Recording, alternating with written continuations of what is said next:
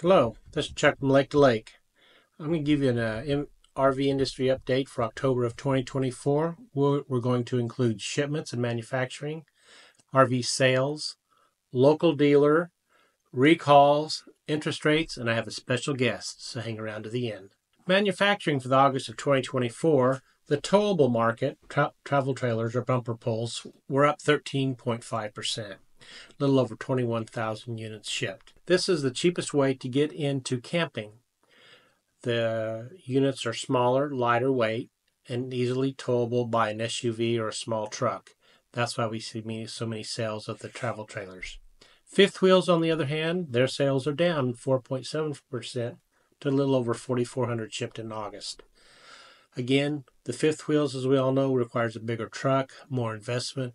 The bigger fifth wheel costs more money. The truck costs more money, again, limiting the amount of consumers that either want to pay that much or can even afford to pay that much.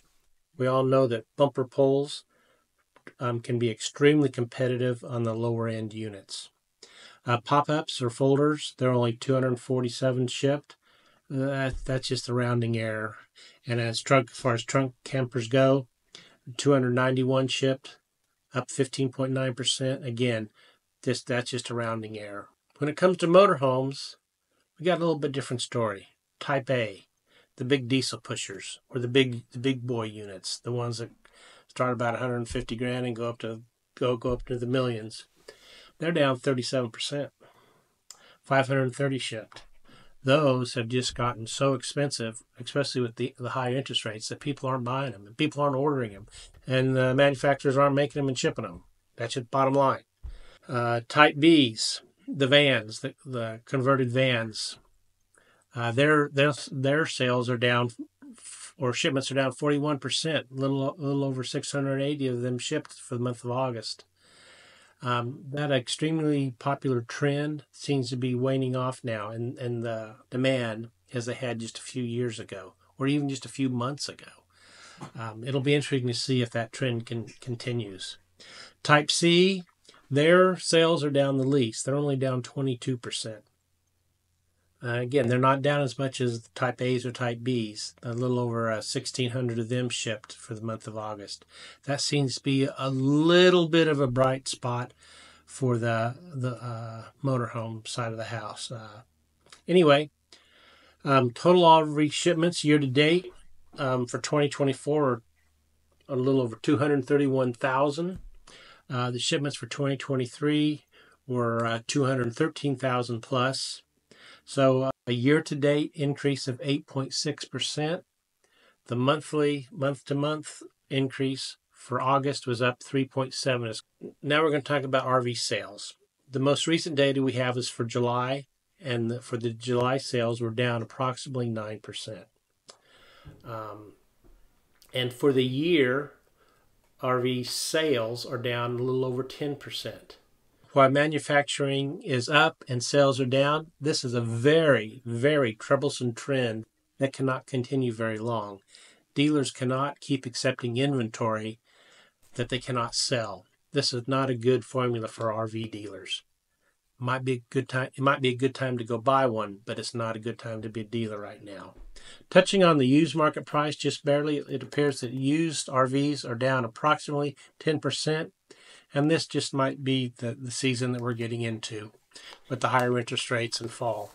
I did a little research in the local market, and I find it very interesting. I drove around to the RV lots. The RV lots are packed with RVs, both new and used. There are a lot of new RVs sitting on the dealer lots right now, and they're packed in. It used to be you could drive through them. Now you can't. You got to get out and you got to walk through them. In fact, some of them are so close they can't even open up the slides. There were 29 job openings available for all the RV dealers, and the oldest job posting was 11 months old. I'm not sure if they can't hire people to fill those jobs, or they can't keep people employed at those jobs, or as if my boss used to say, I retired from a Fortune 100 company. I always like to keep a couple job recs open just in case a reorg comes around. I got to lay some people off. And if I'd rather lose a couple job recs than a couple people. Maybe that's what's going on in the industry. I really don't know. As far as the local inventory, I noticed there were 7 models from the year 2023. There were 110 models from the year 2024, and there were 364 models from the 2025 year, or brand new ones. I'd be very concerned about buying a 2-year-old RV sitting on a lot. I can't see any advantage to something sitting there for 2 years. Tires get flat spots in them, and bugs and mice and who knows what else takes place inside that RV when it's sitting there vacant.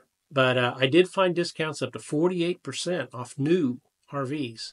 That's a very, very good sign for consumers. If you're in the market to buy an RV, I think it's pretty good. You got a lot of negotiating power right now, especially if you want to buy one of those 2024s. I'd stay away from the 23s. I went to the Overland Park RV show, and I did not see very many people writing up orders and trying to buy RVs. I did notice a lot of lookers. I didn't see the excitement from the consumers trying to buy the products.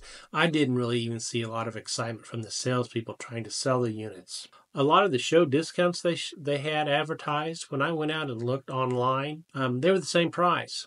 There were no show discounts. They're just a big fancy sign, sale price, blah, blah, blah, off, percentage off, blah, blah, blah, monthly payments as low as blah, blah, blah.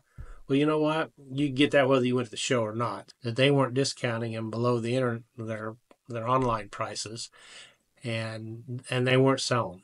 That's just the bottom line. Speaking of interest rates, I did a look around the country for interest rates. I did find interest rates as low as 5.24%.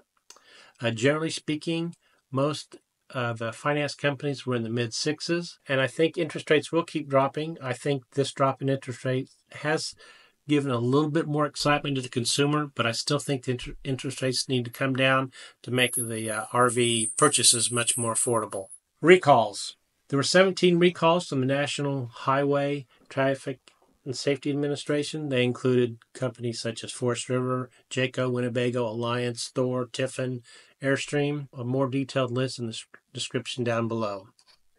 Overall, I think the RV industry is pretty strong, especially for the consumers right now, even though sales are down and manufacturing's up. That's going to put a glut of RVs on the market, which I think will in turn allow the price of the RVs to come down, and when the interest rates come down, I think we'll get a little excitement in the marketplace. They're going to have to make up some deals because nobody's going to want to buy one in October and not take it out till May. So it may be that springtime may be even some better deals, especially if the interest rates come down a little bit.